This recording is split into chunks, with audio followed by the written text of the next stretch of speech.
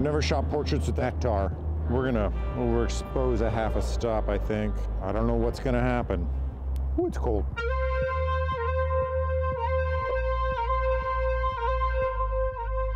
I'm Meg Meyer. I'm originally born and raised in New York City, but I'm in LA now. It is 7:15 in the morning, and I would say it's pretty chipper outside. Are you a tough girl being from New York?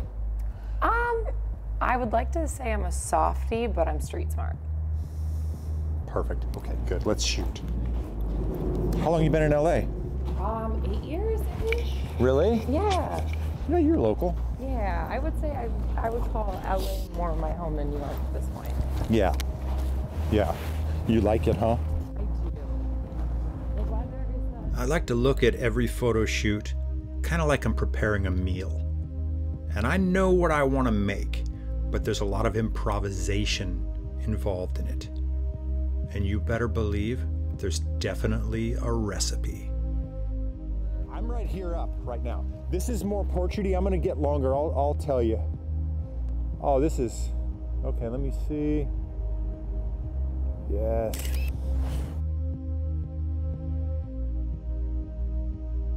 Great.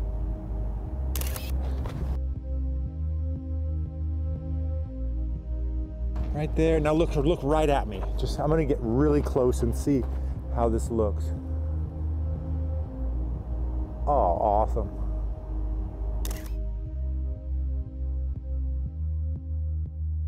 I'm gonna put you right, I think right here. Yeah, let's try that. There's something very special about shooting in the first light of the day. The sunrise light is just fresh and clean and amazing, as if the sun is just happy to be seen. I don't really know what it is. The air seems fresher and clearer. It's got a different quality than the sunset. And beyond that, if you can convince someone to get up at 4 or 5 in the morning, and drive out into the desert, hike out under a bridge, and do a photo shoot in the first light of the day, they're in it. They're ready, and you can see it in their eyes.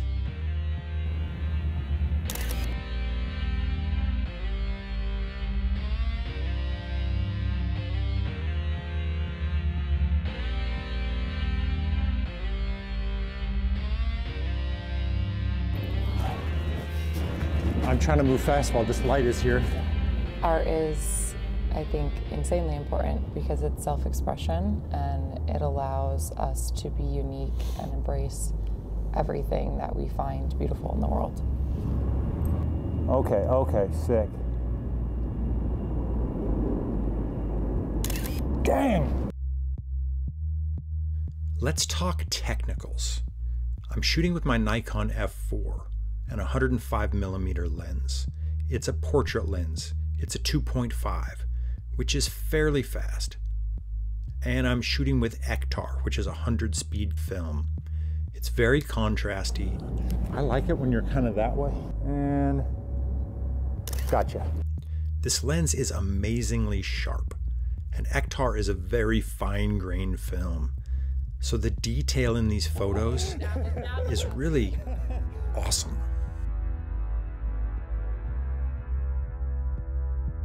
I would say that we create our own reality and growth doesn't come without failure, and that's just a part of the process, and life ebbs and flows, and if we don't do what makes us happy, then we're wasting our time.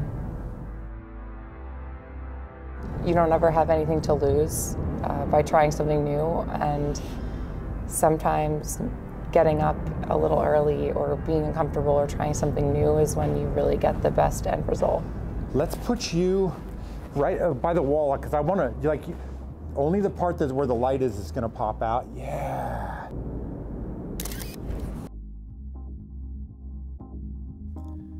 Meg is a total pro. She's a working actress and model.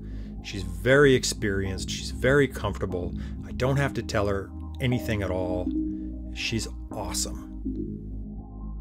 All I really need to do is just be clear about what I want from her, which isn't very much.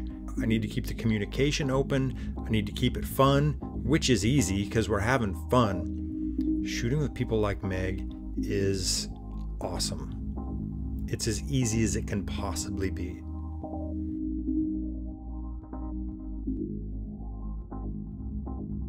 Right.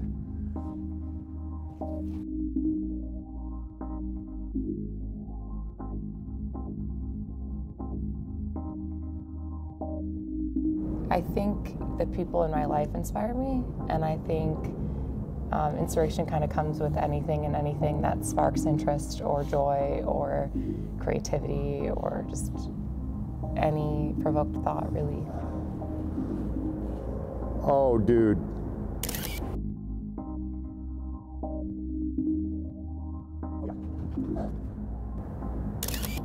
I'm still just overwhelmed at how sharp this lens is and how detailed this film is. So when I nail focus, which I almost always did here, it's a manual focus lens. When I nail it, it just looks awesome. Yes. And I'm definitely going to be shooting more Ektar with this camera and this lens in the future because I just couldn't be happier with the results. we might have to go over here a little bit. What I'm trying to do is stay in the shadows, but keep you in the sun. Then it doesn't flare my lens, but like that sun is like outlining your... This f4 is a big old pro Nikon camera from I think the late 90s, early 2000s. It's kind of a beast, but I use it much like you would a modern digital camera. I mean, it practically does everything for you. It winds the film super fast. I'm shooting aperture priority, so I just keep the lens wide open.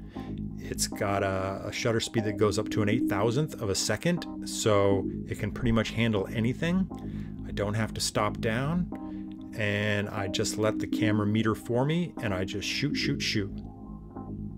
If I'm not careful, I can roll through a whole roll of film in probably 5-10 minutes. But I'm trying to slow down, I'm trying to focus, and I'm trying to make every composition and every shot count.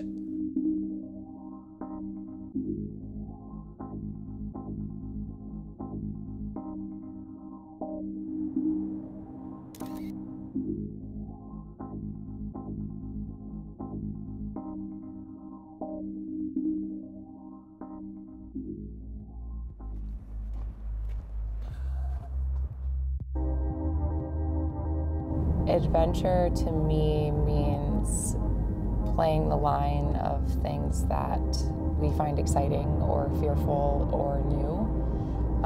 That way we can kind of always keep stretching our bounds and things that we want to do. See where it's dark on the bottom there?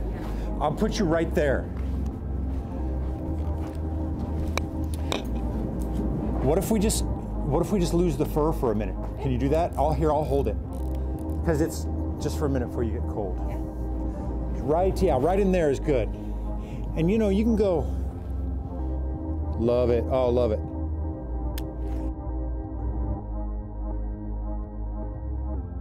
You can look at me, this is so cool.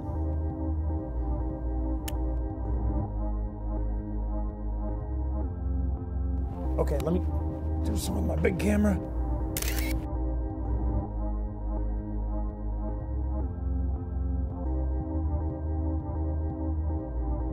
Okay, come off the wall just slightly, Meg. Yeah, right there, right there. And then, yeah, kind of, I like your wide stance, kind of badass. Yeah, that's the shit. Yeah, and you don't even have to look up. If you're looking down like that, it's badass. I love this location because, yes, it's just an old bridge out in the desert, but I can get a different look in every corner of this spot. The light hits different. It's a different quality, different intensity, different temperature depending on where I am. And I can move out into the open and I've got a big wide open space. I just find it's really easy. There's no one here to bother us and I can do a lot of different things in a short amount of time. Well, because the back's gonna be totally black. So you're gonna pop. So pull that jacket off your shoulder maybe or something. Yeah, that's the shit. Face out just slightly. Yes, right there, right there. A little more out, right there. I can't wait to see. So here's the recipe. You have someone you want to shoot. Find a place. Pick a time. Pick a camera. This is one of the least important things, but it does affect how you work. The camera, more than anything, affects how you're able to work. Then you pick a lens. This is one of the most important things because this will determine the character of your photos. And on par with the final ingredient, the most important thing is your subject. The final ingredient is you. You set the tone, you do the work, you have the vision. You create a space that is collaborative, that is safe, that is friendly. You set the tone. You're the final ingredient and the most important ingredient. You mix all this stuff up, and you've got some photos. I could shoot here in this same spot with the same person at a different time of day, different film stock, different camera. We could have totally different work in the same place with the same person. All these ingredients are interchangeable. What do you want to do? I'm just hoping every time that I'm surprised a little bit, I learn a little bit, and most importantly, I have fun, and I'm proud of the work that we do together. At the end, we high five, and we're friends forever. That was the last one. Freaking awesome, Meg. Crushed it. Crushed it.